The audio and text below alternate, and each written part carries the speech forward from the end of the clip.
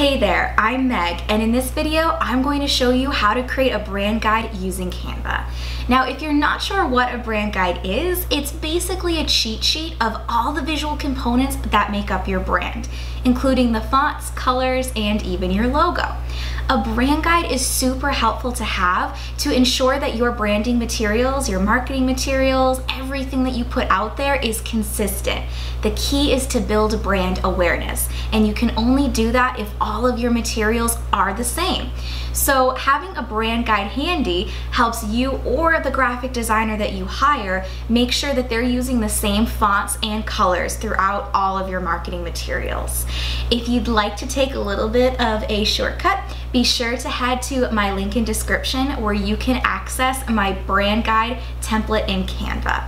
Either way, I will meet you on Canva in just a bit. When creating a brand guide in Canva, you can work from scratch. What you would do is you would create a flyer design, which is basically an 8.5 by 11 canvas, and you would just input all of your elements manually. Or if you want to take a little bit of a shortcut, you can use my brand guide template, which is right here. I link to it down below in the comments description section. And what you would do is click on that link and you would be brought here. And what you'll do is you'll click Use Template, and it's going to add this design right into all of your designs on Canva. The first thing I recommend doing, just because I'm a little bit OCD, is rename this. So instead of copy of, rename it to your business. And there you go. So the brand guide is broken into a few different elements, as I explained before, so that way you know what's what. Your main logo is going to go here. Your favicon, which is short for favorite icon, and I don't know if it's pronounced favicon or favicon. I just picked my favorite and rolled with it. And what the favicon is that little icon that shows up in tabs on your internet browser. So for example, this is mine. If you have a logo that has an icon in it, also known as a logo mark, that is what you would use for a favicon. But because I don't have that, my logo is just text. I had to create my own, so I just used the initials MB.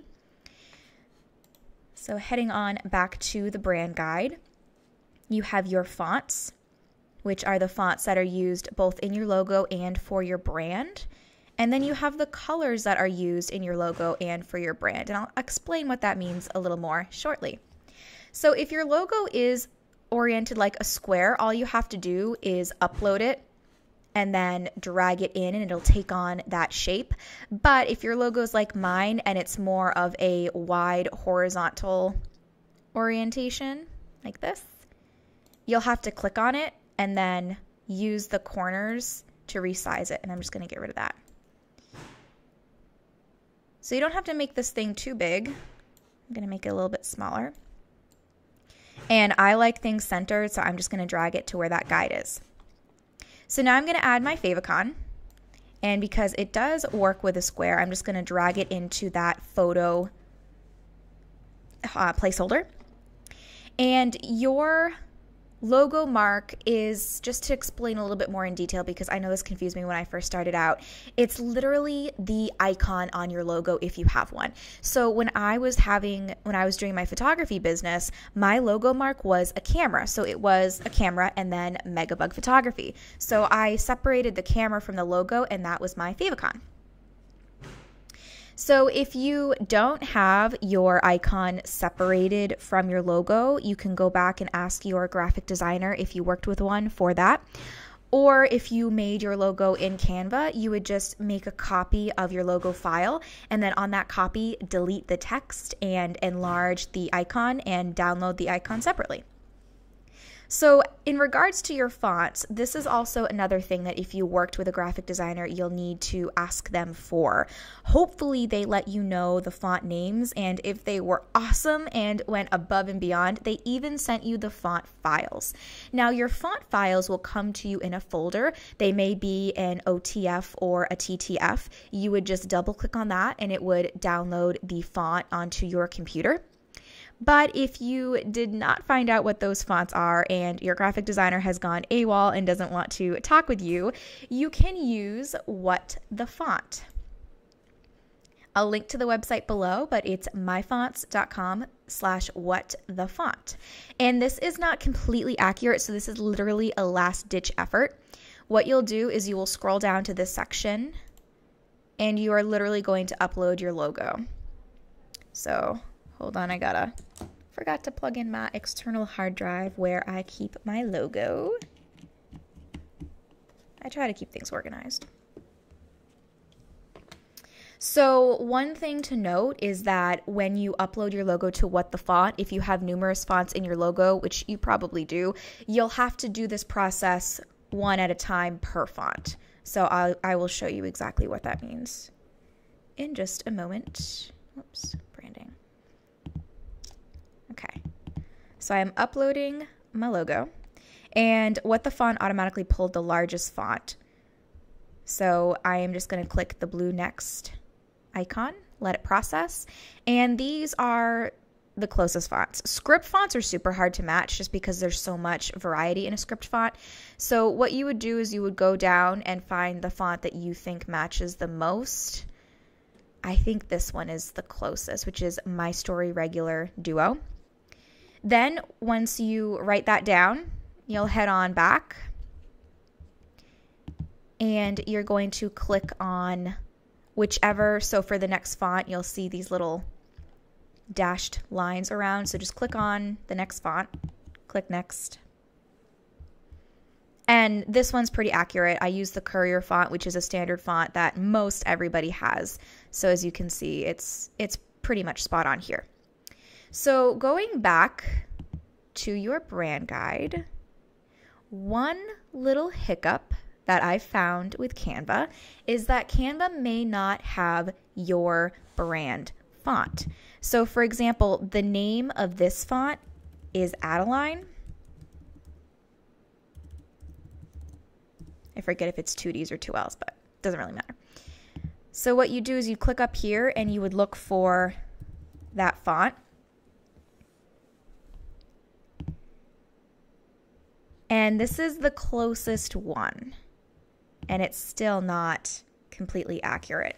So what I would recommend doing if your fonts are not on Canva like mine, I would change the font to a more generic font so it's kind of obvious to you that that's not the right font.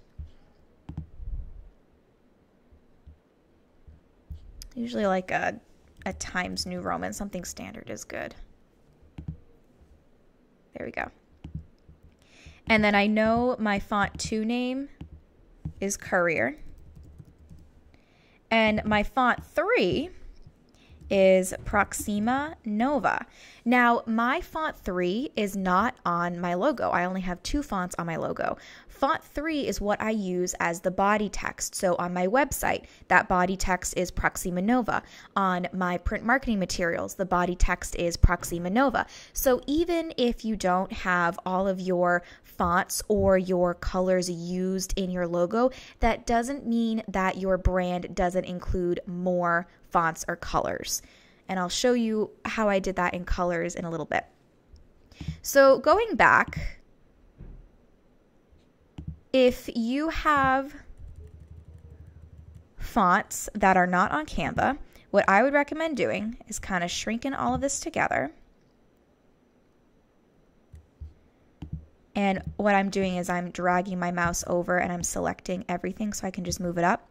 And then I'm clicking Command C and then Command V to copy paste.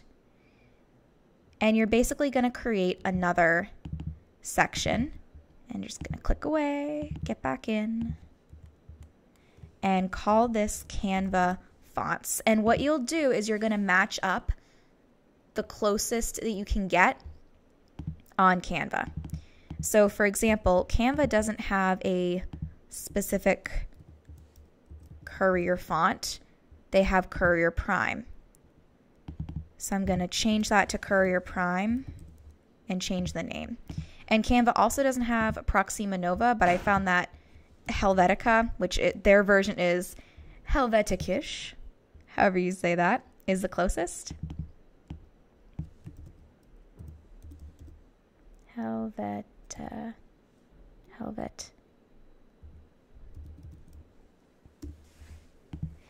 And I'm not going to match up Adeline just yet because it's going to take me a while.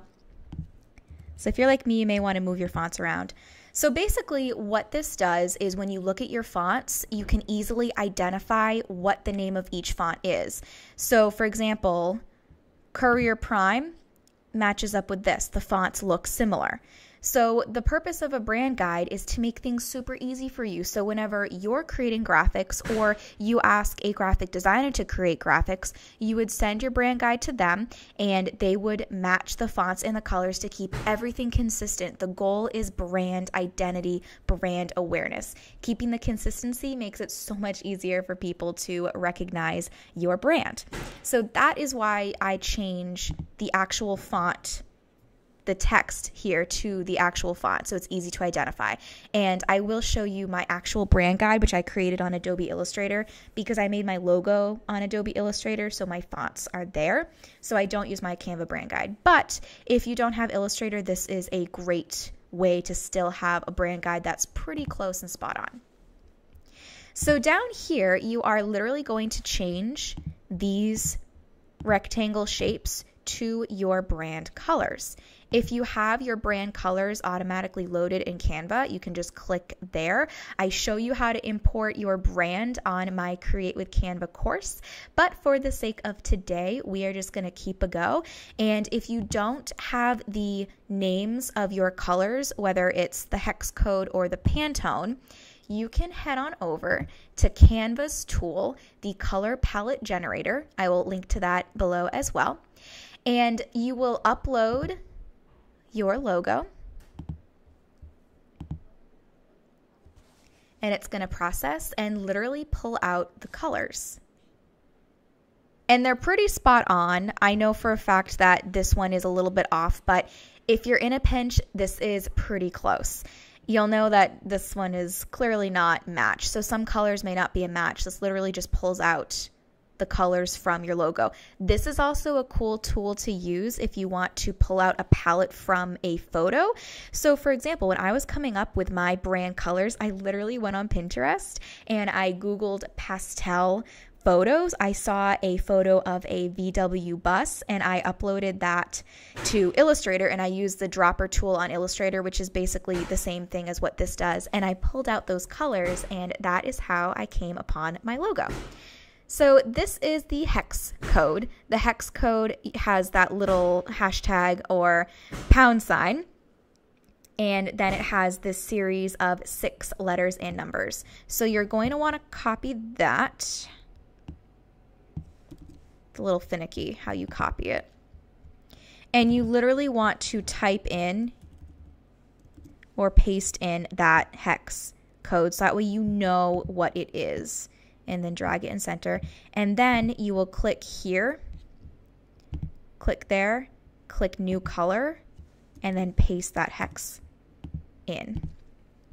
So you're going to repeat that process for the rest of your colors, and I recommend going in order of how the colors appear on your logo. So on my actual brand guide, this would be blue, then orange, green, purple, just for consistency's sake.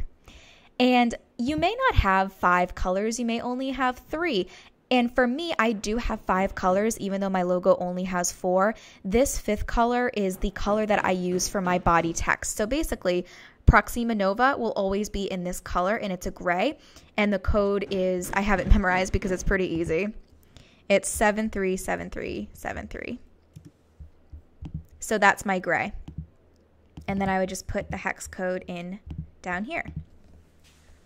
So once your brand guide is where you want it, you will head on up to this down arrow, and you're going to download it as a PDF print. You can also download as a JPG or a PNG, but I recommend PDF print. Then you'll click download, wait patiently, and there you are. For me, I have to click download a second time and then save it right to my desktop, and I'm not going to save it. So that is how you create a brand guide in Canva.